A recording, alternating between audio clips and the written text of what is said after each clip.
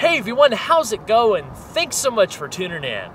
For today's video, we're going to be taking an in-depth look into the all-new Buick LaCrosse. In this review, I'm going to be highlighting 5 main topics including styling, performance fuel economy, interior space, cargo space, and a general features overview. Of course, we'll take it on a thorough drive and show you many of the unique aspects throughout the interior as well as exterior. So, without further ado, let's go ahead and hop on in, start her up, let her run.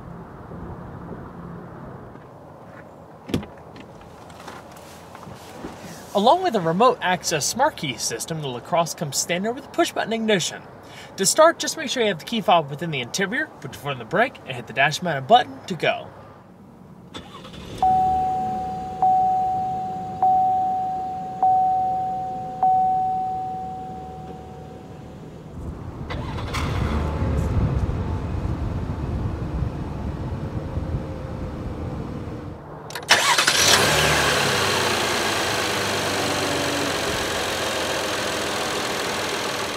For 2017, the LaCrosse has been redesigned from the ground up. Along with an updated powertrain, there's a suite of new technology, improvements in build quality, and a fresh styling approach that's elegant and modern.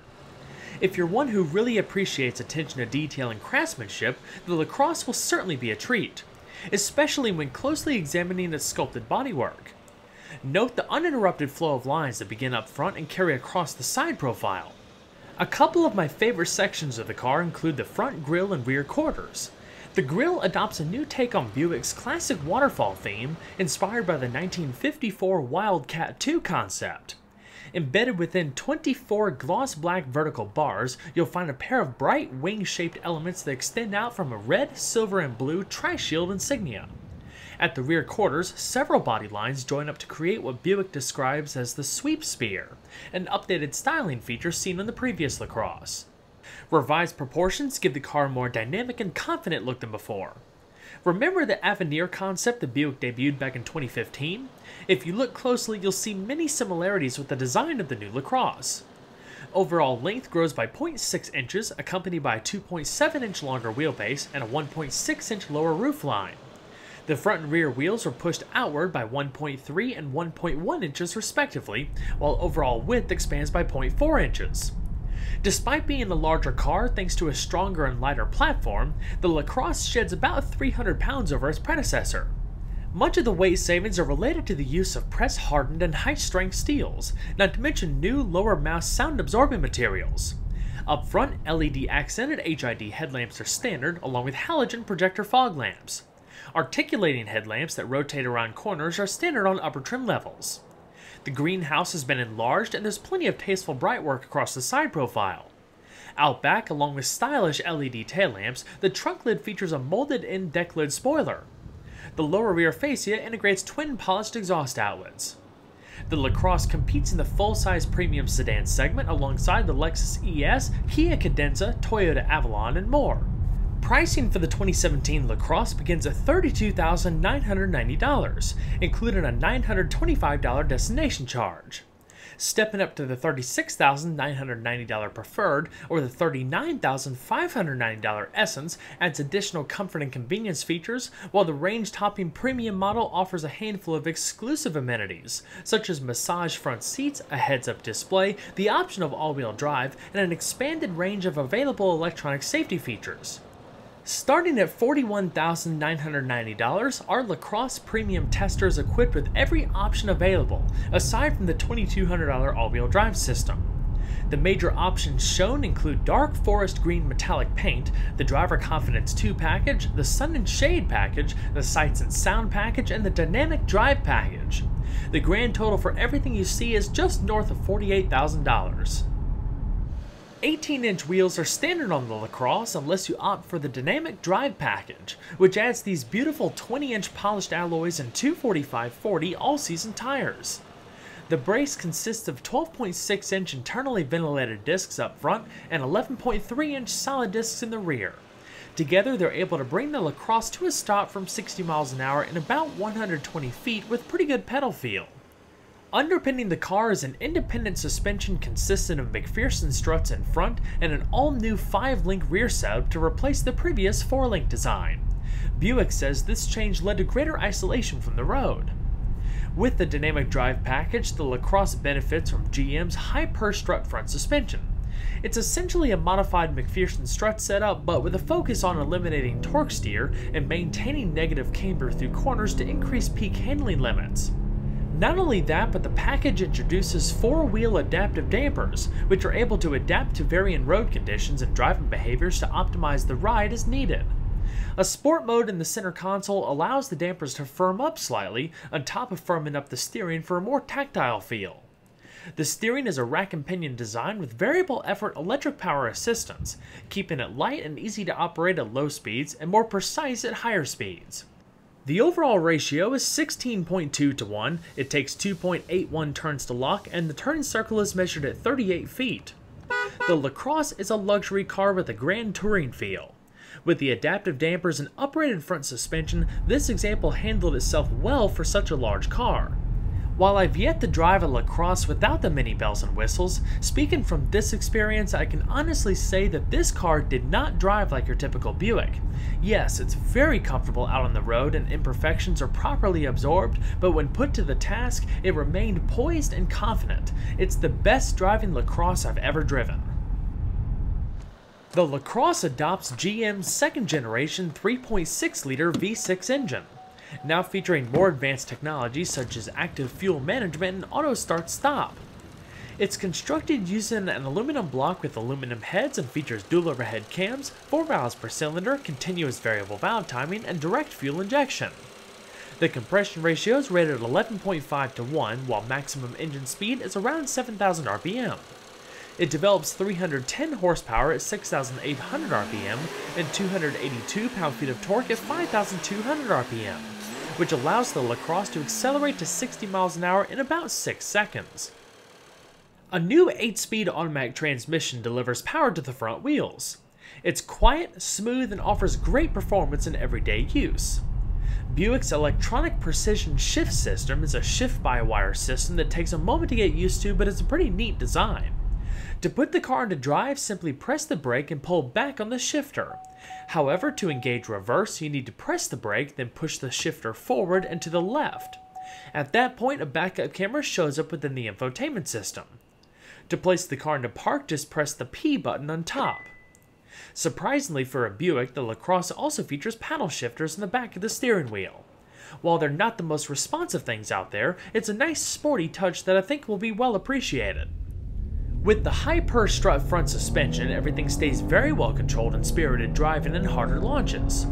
In light loads, active fuel management will temporarily deactivate 2 of the cylinders to enhance fuel economy and reactivate them seamlessly when more power is called upon. The start-stop system will shut the engine down in certain instances when you come to a full stop, again to reduce fuel consumption.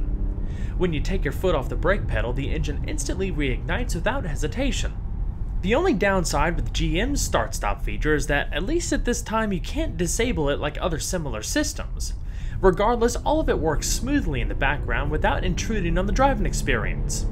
EPA estimates for the LaCrosse using regular unleaded range between 21 miles per gallon in the city and 31 miles per gallon on the highway, with a combined average of 25 miles per gallon for front-wheel drive models.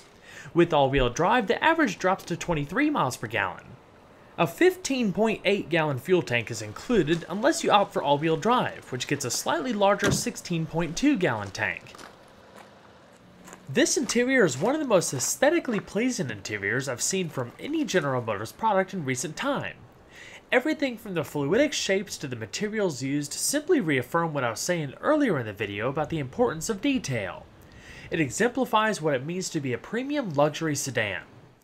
When the previous LaCrosse was introduced for 2010, I thought it had one of the best looking interiors in its segment. It was distinct, unique, and unlike any Buick before it. For 2017, the LaCrosse maintains a unique vibe that gives it a pretty special place in the segment. Sure, when you start tacking on optional features, things can start to get pricey, not unlike a lot of cars nowadays, but it's designs like this that will begin to change people's perceptions of the brand as a whole. One that's become more forward-thinking and innovative with improvements in both quality and style. Specifically with the LaCrosse, those improvements also enhanced interior functionality. The waterfall-themed center console appears to float in mid-air. There's a ton of storage space beneath, and a lot of that owes its thanks to the incorporation of the electronic shifter. 8-way power-adjusting front seats are standard on every LaCrosse, as is lumbar support for the driver.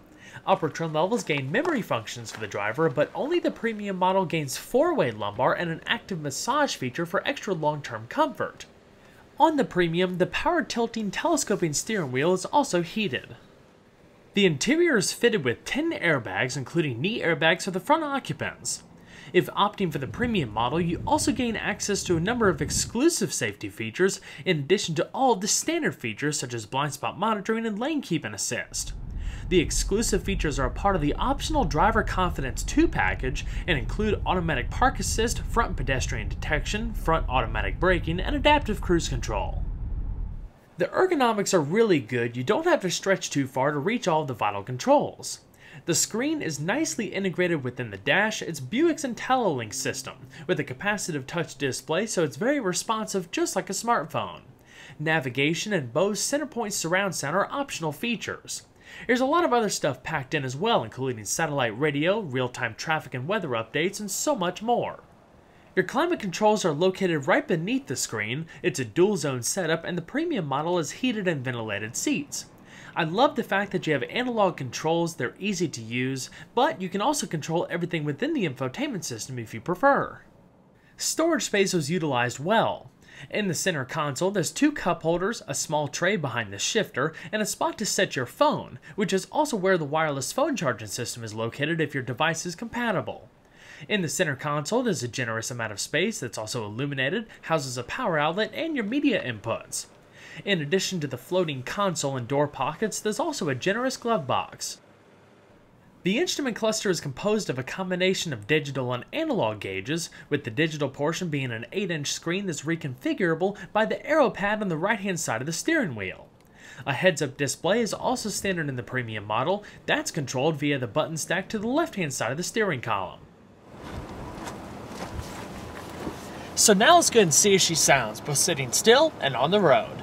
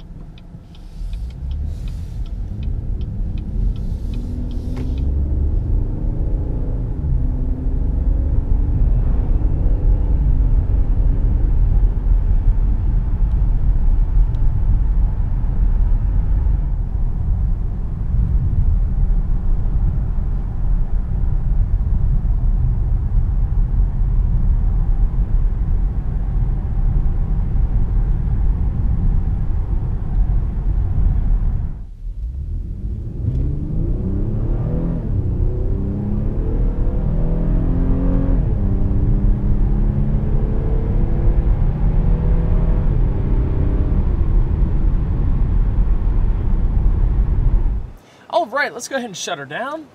Next, we'll make our way to the back seat and check out overall space and amenities.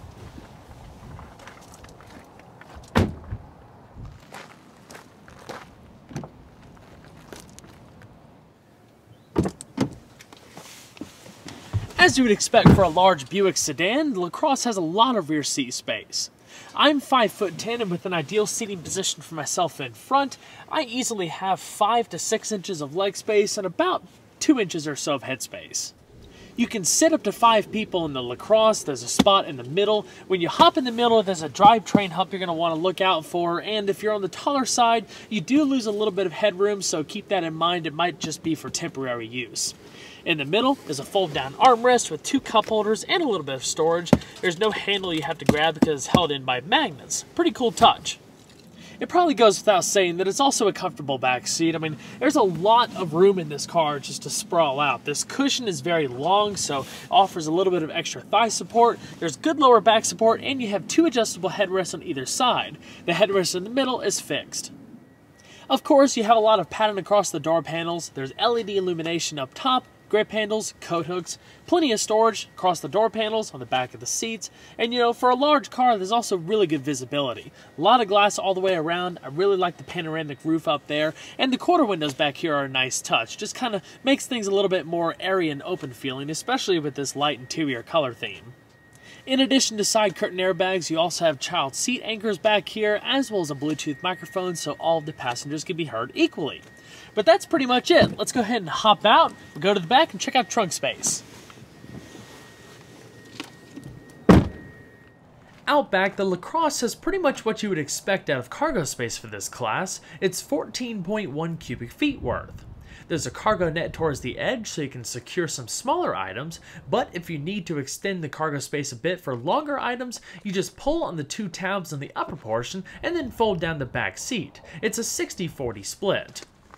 Underneath the trunk floor is a spare tire. Your battery is also located in the back to the left-hand side of the trunk compartment.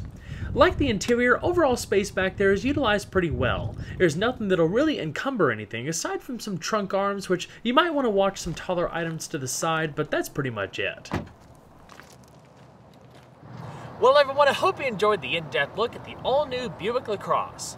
Be sure to stay tuned next time, leave a like and subscribe today. There's always a lot more where that came from. Take care everyone.